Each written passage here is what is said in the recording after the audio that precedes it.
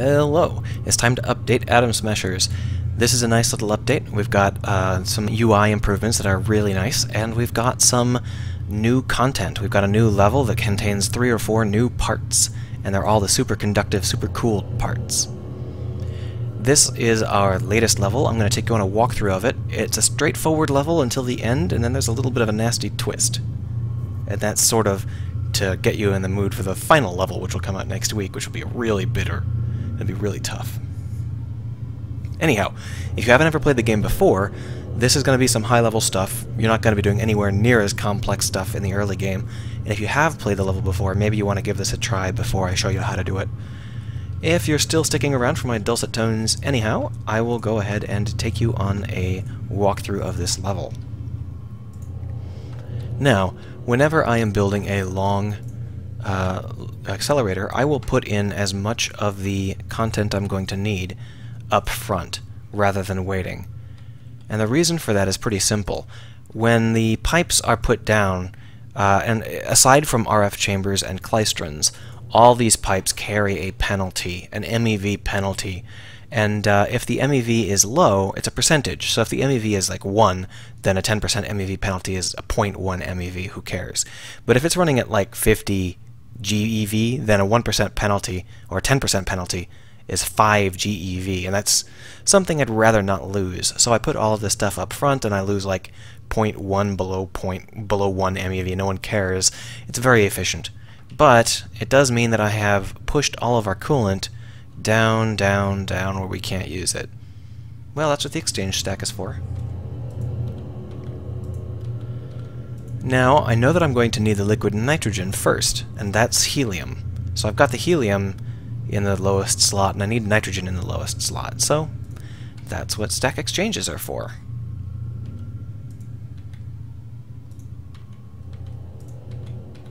There we go. And whoop, now we have the coolant on top and the waveguides below, and we are ready to get started. The single RF chamber is a nice, easy-to-use little toy, and it will get you going up to about 1 GeV. Not quite 1 GeV if you put 3 of them in a row. But it will also overheat your liquid nitrogen. Now you can save that liquid nitrogen line if you'd like, but I'm not going to bother. I don't need to. There's no point. And we're going to move on to double RFCs. Now these double ones are a little bit more difficult to manage just because they're set up differently, but they do have a throttle, and they have a much, much higher maximum. So these guys are great for taking us up into the low GeVs. So you can see that the setup is a little bit awkward, and you have to do this if you want us to chain them. That's fine though.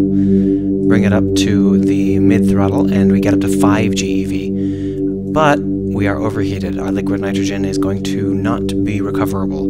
So if you want to do some cooling in there, you can. I'm okay with it being burned out. We can play with some superconductive RFCs. Now this is where the game really starts to get off the ground, but the problem is it requires deviation data. Well, in that case we're going to need a sensor rig. There we go.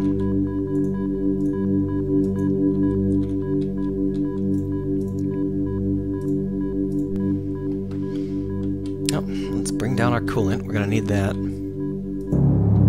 Oh, look, it takes us up to 19 GeV. Nice. Again. Oh. So it does output the data that it needs as input, but we have to juggle the stack a little bit because otherwise they're just in the wrong order. There we go, no problem.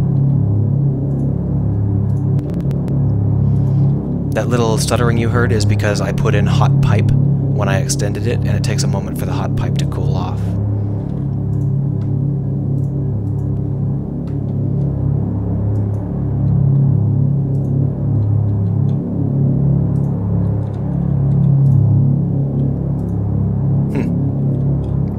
We can even get the helium back out, but it's very, very close to its maximum temperature. And we are at 71 GeV. Neat! We only need 65 GeV. So let's go ahead and... Oh, it's a pinhole collider. Well, first things first, the pinhole collider needs red energy, so let's go ahead and just get ourselves a heavy power cable in here just so that we can test this out. too scattered. I knew it. It does take glycol as input, but that's not mandatory. The tunnel is so cold that there's no possible way it'd overheat. But we do need to bring it down. We need to make it so that it is a lot more focused. And that means that we'll need to use a quad pole magnet. The quad pole magnet demands deviation data and a heavy power connection and a energy data. Well, we have our deviation data, right? How about our power connection? How are we going to deal with that? We don't want all of these yellow wires. We'll store one of them away for later use, and then we'll go all the way back to the beginning of the tunnel and turn one of them off.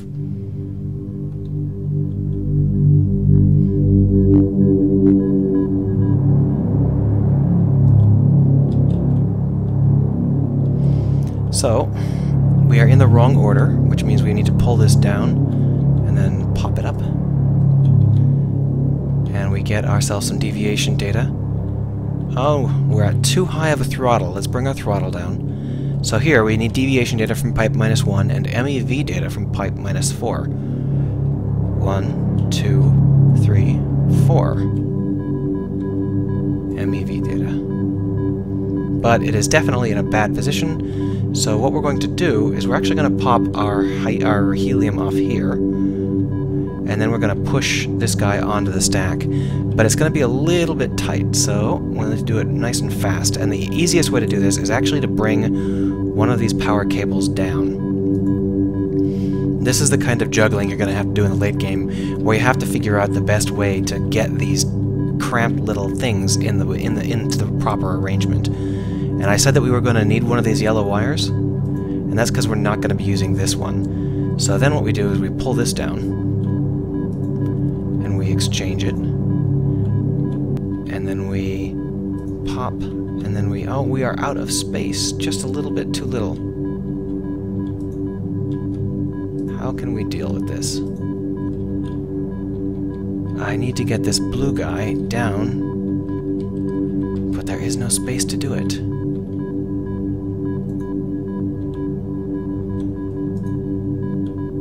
What if I exchange and then pull? Nope, that's not going to work. What if I exchange and then pop?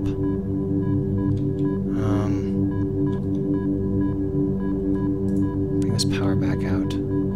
Sorry, I actually haven't done this one before on camera, and I know that it's possible, but I've kind of forgotten how to do it. So if I pull this... Oh, there we are, that's how I did it. So now I've got this blue guy in the background here, and all I really have to do is bring him down and leave him here. I don't want to exchange it, I want to cancel it. There we go. So, where is our blue output? Here he is. That's good. Oh, that's right, we need to do a little bit of tomfoolery here, like so. And a little bit more tomfoolery, like so.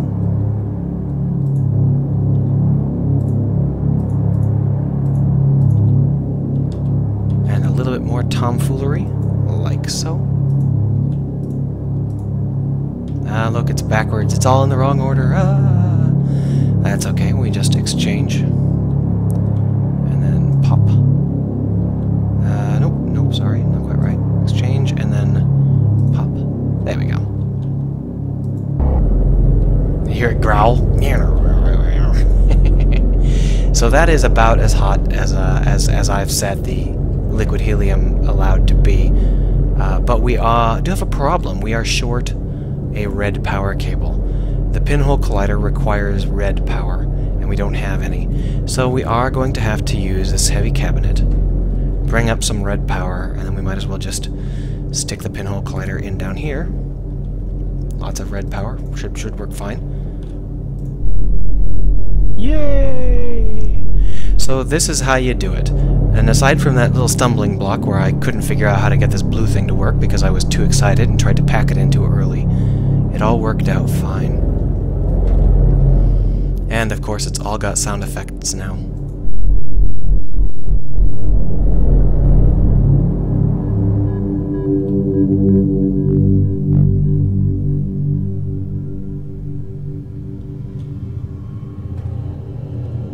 Anyhow, I hope you download it and play it. Give me your thoughts if you do.